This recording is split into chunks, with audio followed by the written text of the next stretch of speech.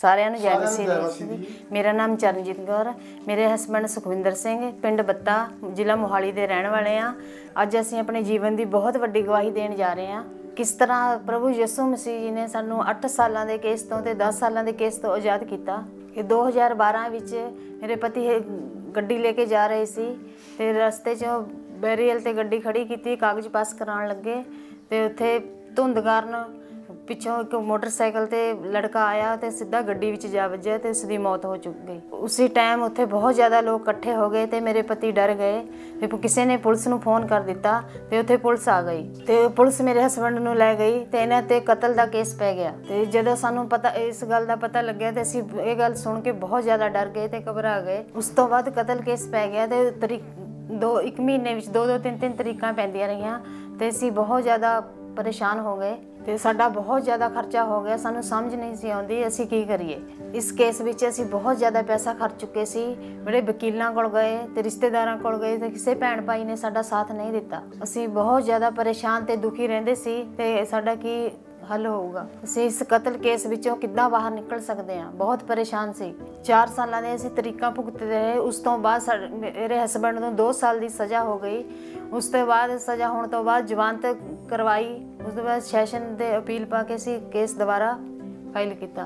फिर असीं कर्जा चुक्या तो लोन लिते तो पैसा तरीकों के पैसा खर्चते रहे तो कमाने वाला कोई नहीं, मज्झां रखिया हुई सी तो यही एक कमाने वाले सी।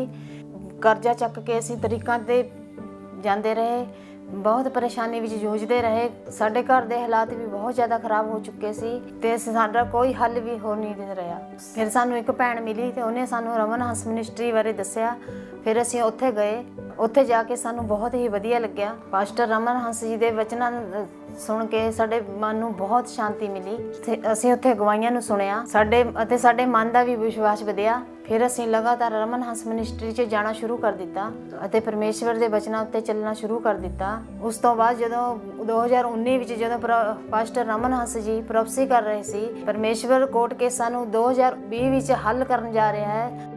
जिनके डिवोर्स हो रहे हैं, कोर्ट में केस चल रहे हैं, कोर्ट में केस चल रहे हैं, प्रॉपर्टी के केस चल रहे हैं, लड़ाई के केस चल रहे हैं, जेल में है, हॉस्पिटल में है, डिस्चार्ज हो डिस्चार्ज हो डिस्चार्ज हो और केस इनके फेवर में हो।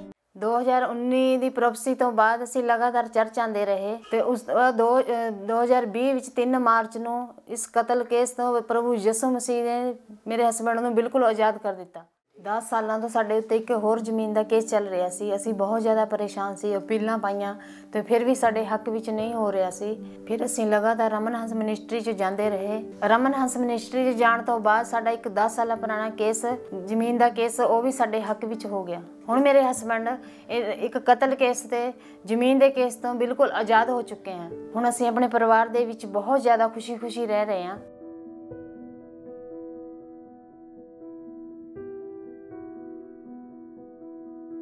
इस गवाही दे लई प्रभु यीशु मसीह जी अते पास्टर रमन हंस जी दा असीं बहुत ज़्यादा धन्नवाद करते हैं। सारिआं नूं जय मसीह दी।